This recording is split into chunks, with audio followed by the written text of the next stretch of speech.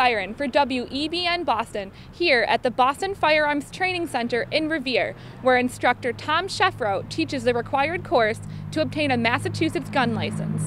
I give people the opportunity to get their firearms license to protect themselves. That way people don't blow their toes off if they don't know how to use a firearm.